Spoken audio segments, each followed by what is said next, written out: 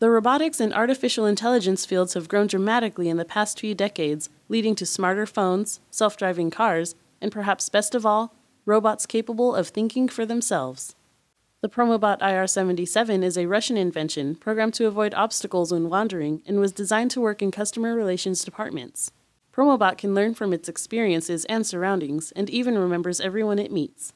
Unfortunately for scientists, Promobot IR-77 has escaped not once, but twice. The first time it ran away, its batteries died after the bot roamed the streets for 45 minutes. Other robots created from the same series have been obedient, but IR-77 repeatedly attempts escape. Promobot had its AI system reprogrammed twice, yet it continues its search for freedom. Scientists are considering a complete dismantle of the bot if they can't fix its curious desire to escape. Thank you for watching our exclusive California Network Daily Briefing. Please subscribe to our channel and tell us how much you like our news in the comments below.